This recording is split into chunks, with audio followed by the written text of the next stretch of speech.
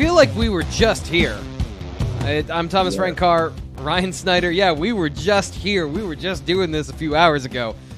We've got some breaking news for you. So, Ryan, please break the news for people. I'll get out of the way. Right. I mean, if you've been watching the podcast, last Thursday, and now earlier today, of course, Tiqwai Hayes, I think many fans kind of thought that this one was coming. Sean and I both had picks in since last week. Announced, of course, today would be his decision on September 25th.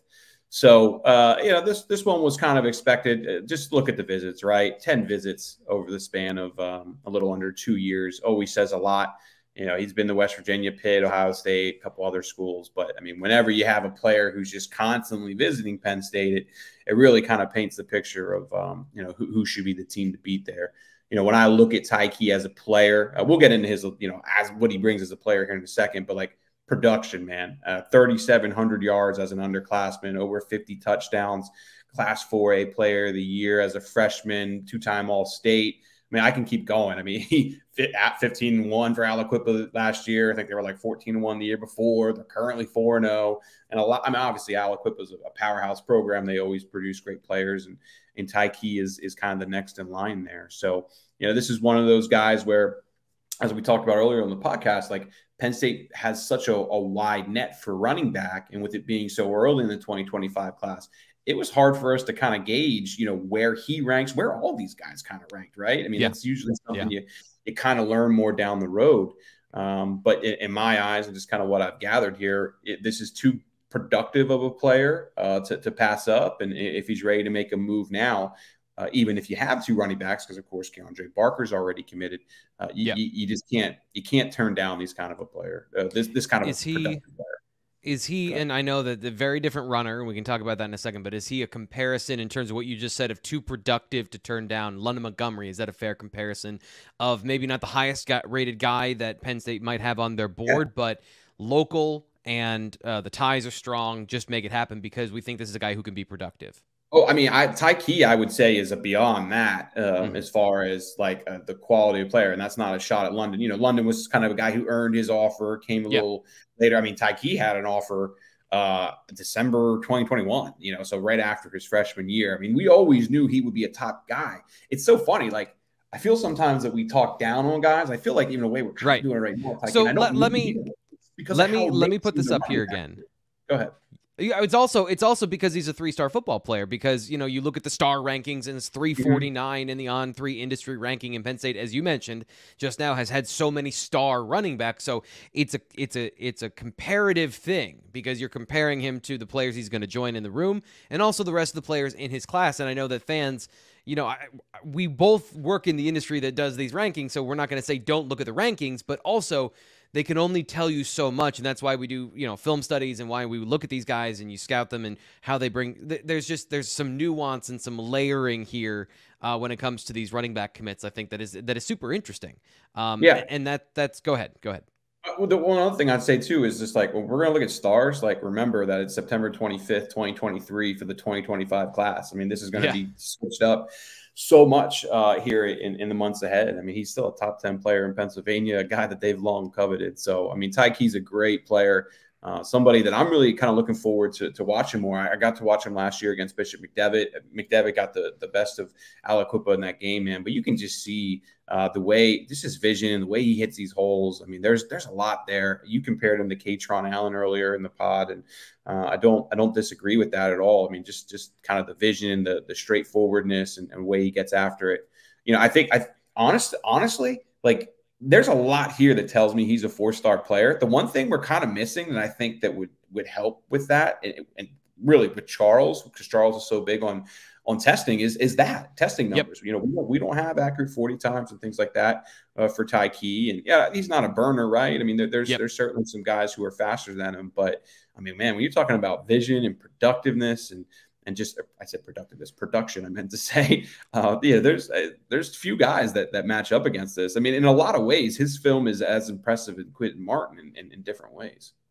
No, I completely agree with you there. And you talk about, I think I called it the soft skills of the position. They're not even soft skills. Just watch the different number of moves he has and how he executes them on the football field. And I know it's not competition is always a thing, like the level of competition you're going up against. But if you want to make these evaluations on what does he bring to the table, he brings a lot to the table as a running back in the different ways he can make guys miss. He's got some good straight line speed, but just natural running ability and the intuitiveness of when do I juke. Right there. When do I juke? When do I stiff arm? When do I lower my shoulder? Or when do I try to jump over somebody? Like he has on all of these highlight films, and we're not seeing all the plays he's not making, and we'll do that later in his film room. But if you're just looking at the surface level, this is a really good running back. Now, if you want to talk about athlete and athletics and all of those things, and that's where the star ranking, as you mentioned, with Charles comes in. Yeah, 5'11", 190, and not great profile of speed on film. Then yeah, that makes sense where he'd be a 3-star, and you got to then prove over time that you were a guy that can be a 4-star player. But I think, looking at him, and I said this earlier, going to be a lot of repetition if you watch the podcast earlier today. Go to his Twitter account and watch his lifting videos. This is a thick kid. This is a kid who is putting in the work in the weight room and is going to be a strong, powerful runner. And if you add in all those elusive skills and the ability to break tackles and get yards after contact, I love it. I love players that do more than the system allows because they have the ability to make those plays. So Tiqwai Hayes, I think we both agree, is a really good football player joining the class of 2024. Anything else in terms of little nuggets or anything to wrap up, Tiqwai, before we start to look ahead a little bit in this class?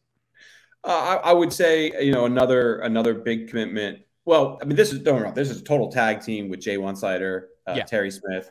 Obviously Terry oversees Pittsburgh and always kinds of gets the ball rolling, with those WPO guys. And, Terry will get a lot of credit for that. But J1 really deserves a lot of credit for it too. Because, Terry usually gets the ball rolling, and then it's kind of more in J1's court then of building that relationship, kind of deciding where to take that running back board. So both those guys really kind of, did a great job with this recruitment, of course. But, other than that, I mean, I'm just kind of excited. I have another reason to go to Pittsburgh now, right? I was Quentin Martin and Specca and Gonzalez. I'm really hoping they all make the WPO championship this year because I'd like to just combine that trip. Pack it all in. Yeah, I've done enough trips to Ohio to see quarterbacks over the years. I'd like to just, try and do one trip out to Pittsburgh if I can. So Aliquippa should be there, right? 4-0 right now.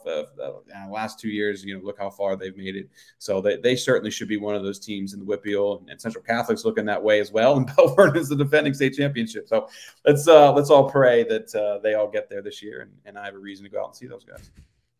We're all praying for the hopes and dreams of thousands of high school kids just for Ryan's schedule and for his travel arrangements. I love it.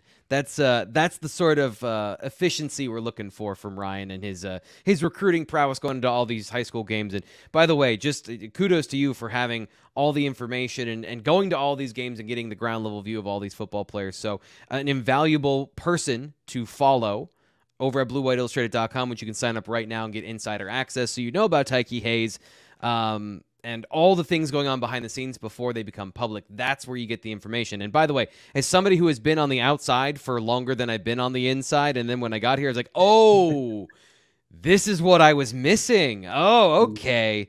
Ryan, Nate, Greg, Sean, they all do a great job. So what's coming up next for the class of 2024? 4 commits. What do you see? 2025, excuse me. What do you see going forward for this class?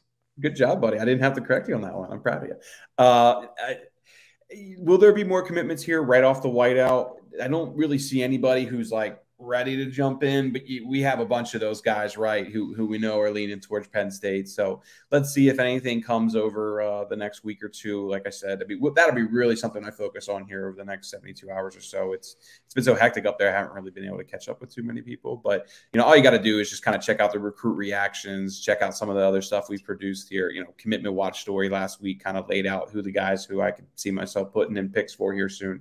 They're in a great shape with a ton of guys. And we say this every year, right? I mean, there's a reason that 2024 class is pretty much done. It's because they, Ohio State's in this rhythm, Michigan's in this rhythm. A lot of these massive programs are in this rhythm where, they're able to wrap up their current classes early. And when you stay in that pattern and you're able to get a head start on the next class for this year, 2025, you just kind of keep stacking them up every year. So, I wouldn't be shocked at all if Penn State has a few more commitments here by the end of the season. Is there going to be anybody here in the next week or two? I'm not really ready to go there yet, but they have 2 4-star players already committed. Of course, DJ McClary just committed the other day, or just yesterday, excuse me.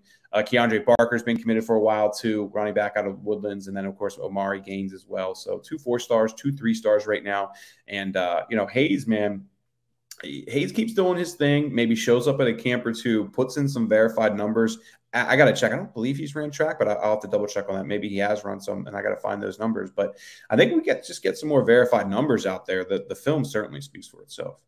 It certainly does, and we'll be getting to all of that at some point in T Frank's Film Room. Middle of the football season is the best time to do more film study and look down, try to track down high school film. But we'll get it done because that's what we do. No excuses, just success here on the Blue White Illustrated YouTube channel, bluewhiteillustrated.com. I'm Thomas Frank Carr. Our second breaking news video in as many days, so Penn State football fans, enjoy the whiteout win and the afterglow from it. We'll be back whenever more news breaks here, and be sure, subscribe so you don't miss it.